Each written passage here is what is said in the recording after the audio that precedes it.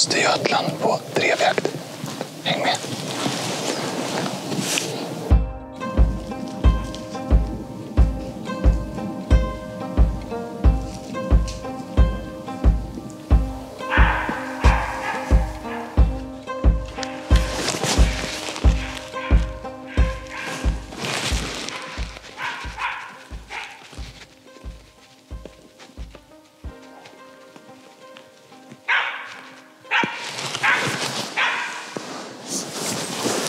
Spetsen som kommer. Den hade vi inte kul på fångboar, så jag tänkte den kommer nog att passera. Men så vek den ner så att jag hade kul fång i den luckan, men då blev jag lite överraskad. Och sen nästa lucka där jag tänkte att här skjuter jag. Precis innan den kom ut så vek den upp. Och sen i nästa lucka där den faktiskt stannade, då hade jag silhuett. Och sen var chansen borta. Så det är det där att man måste planera för att kunna skjuta och inte vänta på läget att det ska dyka upp. Utan här tänker jag ta skottet. Nu vek den ner där. Vilket jag inte trodde den skulle göra. Därför blev jag lite överraskad. Och sen så brann läget ur händerna på den.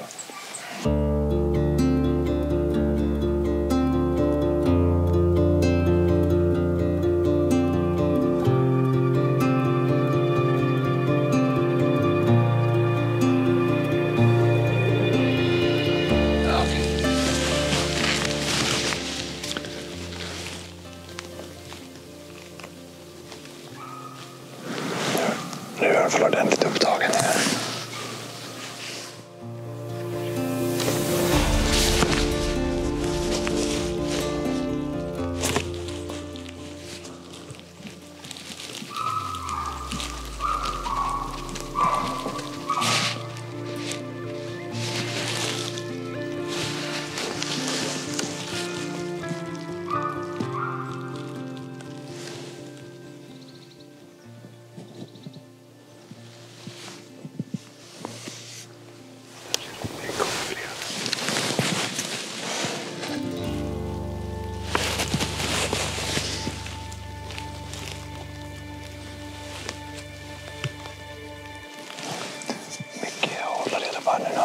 Hade vi en handjursgrupp till vänster på ganska långt håll. De var tvungna att dra upp förstoringen för att kunna vara med ifall det kom någon spets.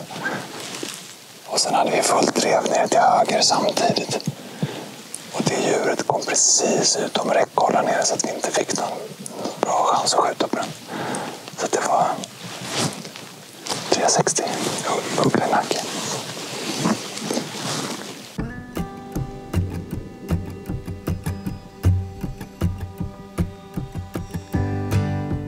Bryter vi första slåtten. Det var ju en händelserik första drev det här med dovhjortar åt alla håll samtidigt också. Men de ville... Ja, det var liksom stolpe ut hela tiden här. Förutom första läget här. När vi lyckades skjuta en dovhjort som kom smygandes här borta. Jag tänker vi ska gå bort och titta på den.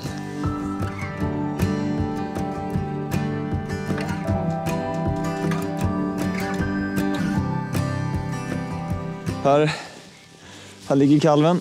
Stod lite snett. Så att då fick man ju sikta på bakre benet ut.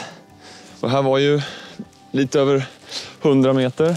Här kommer ju liksom drevjaktsiktet med låg förstoring och lite hög förstoring väl till passet. Här kunde man skruva upp till 8 gångers förstoring. Hitta den här lilla luckan bort till passet så att man fick... tydligt kunde se att här var bra kulfång och ett rent skottfält, även om det är en liten lucka.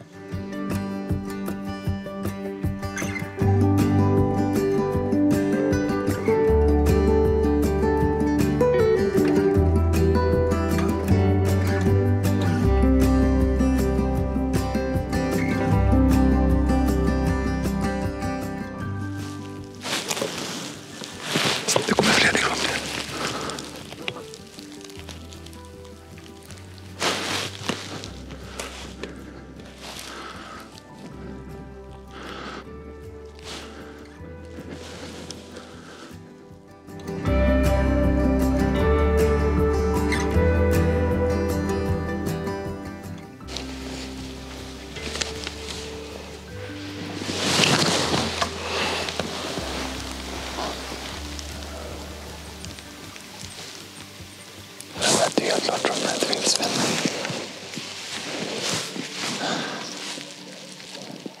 Då bryter vi dagens jakt. Det är svalt har det varit här vid sjön. Väldigt fint pass som kändes hett fast det var kallt. Om ni förstår vad jag menar. Men vi tar nya tag imorgon.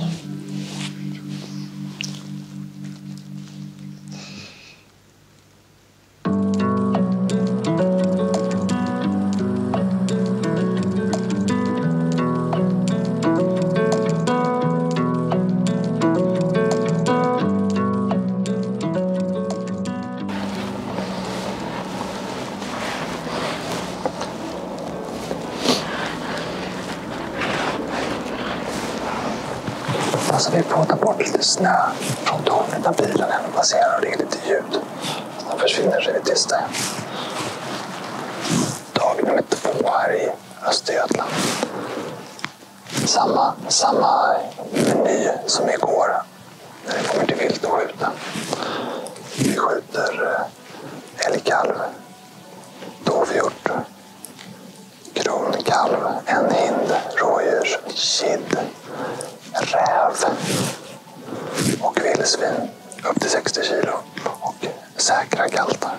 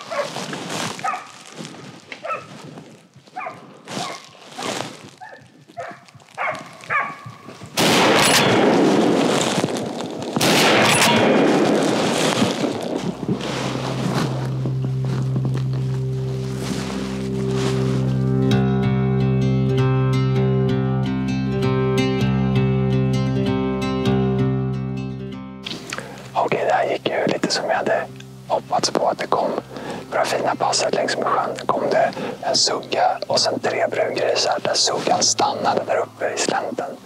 Och sen låg hunden väldigt nära bakom, vilket var lite olyckligt.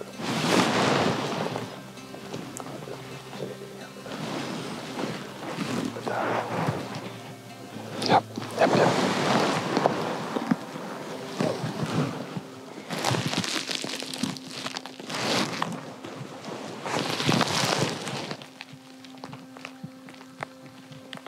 Det är suggan.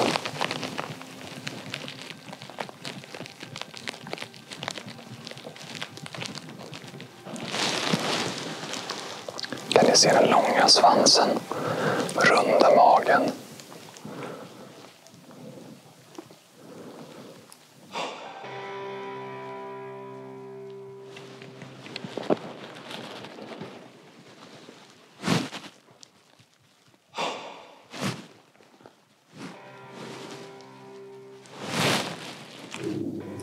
Det kommer en till.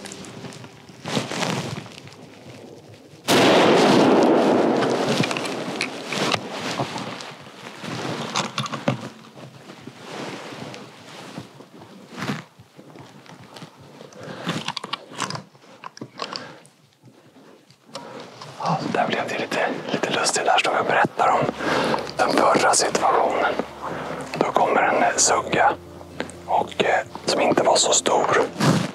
Och sen i den eftersläntare kommer en brungris som var väldigt snäll och stannade på egentligen enda stället vi kunde skjuta. Så att det blev ju en fantastiskt rolig situation. Men vad som hände i första så kom det sugga med 3 brungrisar och suggan stannade uppe i slänten. Och hunden splittrade upp och så suggan blev kvar. Det kan kanske varit de som kom sen. Men då kom de ner med hunden väldigt nära och trodde kanske inte vi skulle kunna skjuta. Men sen släppte hunden lite distans. Vi fick en 15 meter. Och då var det ett av vildsvinen som gjorde en liten rush som jag sköt på som kändes väldigt bra. Nu kanske ni reagerade på att jag sköt på vilt nummer 2 när det första vildsvinet sprang vidare efter skottet. Men jag såg en tydlig skottreaktion och såg en bra träff i första skottet. Därför valde jag att skjuta vildsvin nummer 2. Vi har inte nämnt varifrån vinden kommer på det här passet. Det kommer tydligt från vänster ner till höger. Och förmodligen stannade vildsvinet lite tursamt i gluggen här på grund av att den fick vittring och då stannade. Så att där hjälpte ju faktiskt vinden oss den här gången. Men suggan som kom innan, hon tog fart istället. Rutinerad och kände det här är något och drog på lite. Så att återigen, vinden ska man hålla koll på. Nu hade vi ingen annan möjlighet att skjuta innan. Så att det blev ju bra ändå. Men annars hade man kunnat tänka att man skulle ha skjutit tidigare för att inte släppa in dem i vinden.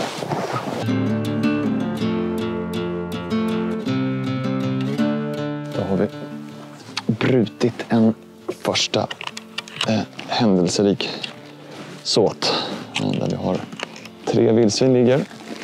Som vi nu ska gå ner och titta på. Ligger första vildsvinet. Så ligger skottet precis lite bakom, så den sprang en liten bit längre än att vi kunde se den stanna. Men det gick bra. Ja, och här har vi nummer 2 ligger.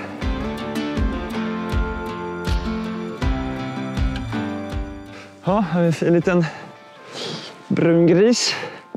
Och det stod ju en fin bredsida. Så att den ligger där den ska.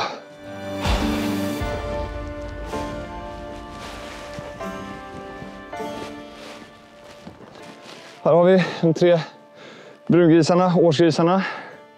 Så att det här var ju en klart bra start på dagen. Så att nu packar vi ihop snabbt och så drar vi vidare till nästa såt.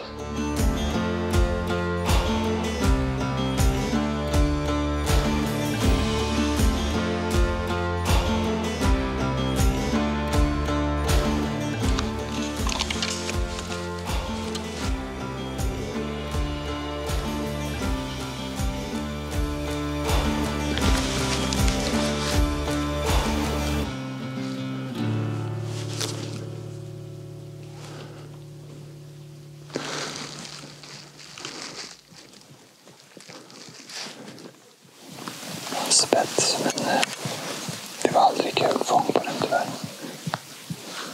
Så fick vi släppa.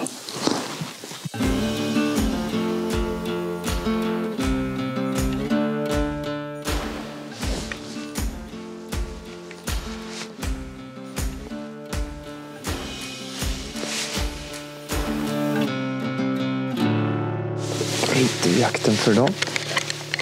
Hände det inte så mycket. Vi hade ett vildsvin det första som kom. Och skymtade vi en hjort också. Men det kändes ju som att det stod i Piccadilly Circus här. Det var bara vägar och korsningar åt alla håll. Men vi tar nya tag en annan dag.